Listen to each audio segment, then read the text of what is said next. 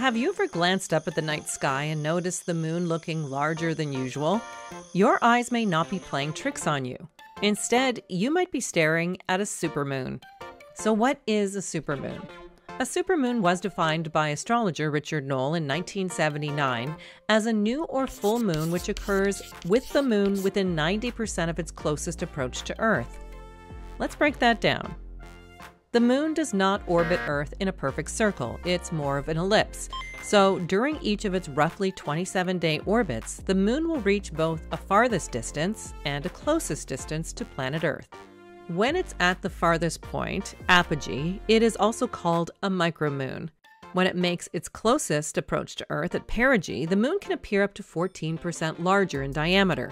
While that size difference isn't easy to notice, what is more noticeable is that it can appear up to 30% brighter than a micromoon.